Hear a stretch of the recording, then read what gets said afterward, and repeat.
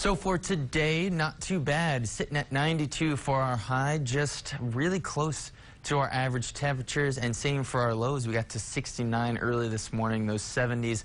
Staying away from those records, even though we saw 106 yesterday. It's nice to see some cooler air, especially because of a cold front. We did have a few storms that passed through very early this morning, but those clouds slowly cleared out, as you can kind of see.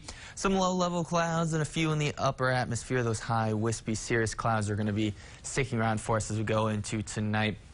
Slowly cooling off, and we're going to continue to see winds coming in from the north. So even a nice break from the warm temperatures with even the breeze, even though a lot of us sitting at 86, 85, Brady and Coleman being some of the cooler spots, 91 San Angelo, Mertzen, same thing, 92 at Azono. So a very cool day as opposed to what we saw yesterday, and a very not active day because we were seeing some storms that came through yesterday. We're going to stay dry for the next several days.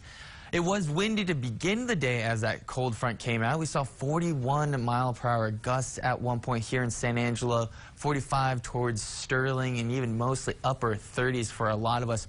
Lowest we're seeing right now is 36 out Junction and Mason and Menard.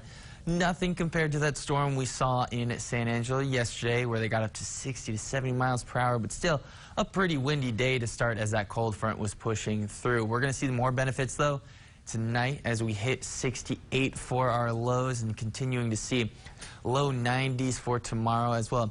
A few clouds are going to be still sticking around, but it'll still be a nice day. We're going to watch early, though, on our Wednesday to see some very isolated showers out towards Crockett and Reagan County. This is looking at 3:30 in the morning.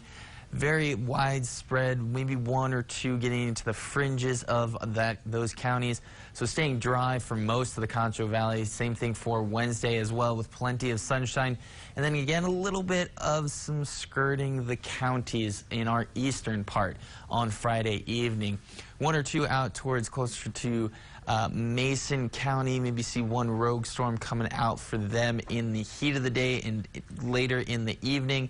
And then we see it dry back out. So really just one or two touching of storms getting a little bit into the Concho Valley, but majority of us staying dry. And then as we go into Saturday, we'll start to see some warmer temperatures coming back with mid-90s. So enjoy the low 90s and even the cool evenings. 67 for us as we go into Wednesday.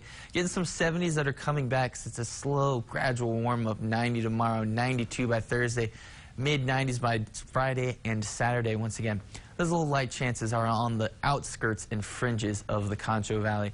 Then next week, we do have to start to warm up quite a bit. 97 by Sunday, upper 90s by next week. So we are going to see a 106. That was yesterday, a hot start to the week, but we're going to stay in the low 90s for the next several days and see some 60s coming through as well. That is going to be one thing nice before we see a nice setup of a high pressure and ridge that are going to be coming through on Monday and Tuesday, bringing back those 99s. Already starting to see 102 by Tuesday, so it is going to be a couple of hot days after that. So be thankful for that cold front that came through very early this morning. Still had a few warnings, actually some severe thunderstorm warnings I saw very early in the morning that came through, but then it cleared out, dried out, and kept us cool in those 90s.